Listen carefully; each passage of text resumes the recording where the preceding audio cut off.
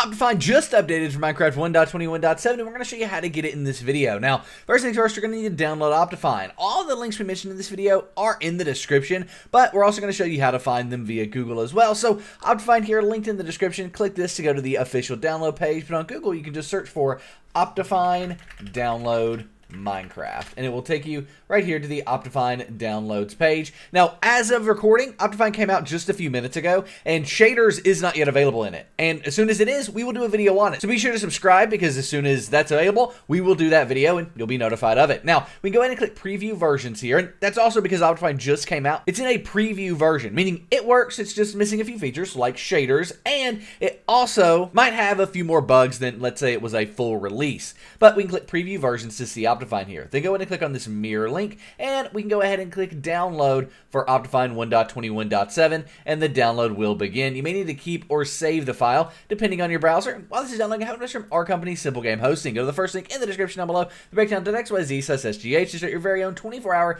DDoS Protected Minecraft server for you and your friends. At SimpleGameHosting, you can easily add mods, plugins, and mod packs to your server, and truly customize your server any way that you want. Plus, there's expert live chat support there to help you out along the way. So don't struggle to host a Minecraft server. Start your server the simple way at the first link in the description down below, the breakdown.xyz/SGH. Nevertheless, we can go ahead and minimize our browser, and we want to find the OptiFine installer file we downloaded. Most likely it's going to be in your downloads folder here. Drag that to your desktop. Once OptiFine's on your desktop, we can go ahead and open it with Java. So right click on it, click on open with, and then select Java right like so. Now if you don't have Java there, it's because you need to get Java 21 in order to install OptiFine. We have this link down below, but you can also just Google Java SC21 download, and this download will be available to you as well. But you can click download here, as well as go through this guide if you don't have Java to open up OptiFine.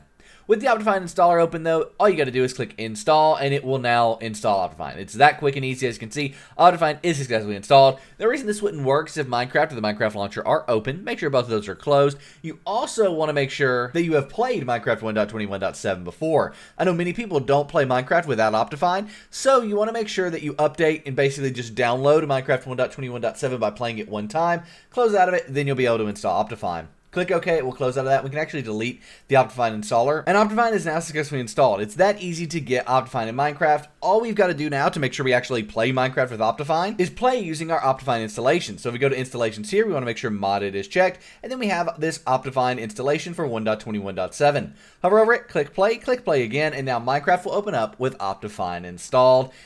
That's it. Now you have OptiFine, and like I said, shaders isn't available yet, but if you go ahead and subscribe, we will do a video as soon as OptiFine shaders is available. So in-game, there's no real indication OptiFine is working from the main menu, but if we go to Options, Video Settings, we can see all of the OptiFine settings here. Now, as I said, if you click on shaders, it's here, but if you try to activate these, it doesn't, right? It doesn't activate shaders, and it will in the future once that's available, and like I said, we'll do that video. But nevertheless, you now have OptiFine for Minecraft 1.21.7. Enjoy it, and we will see you in the next video. I am out. Peace.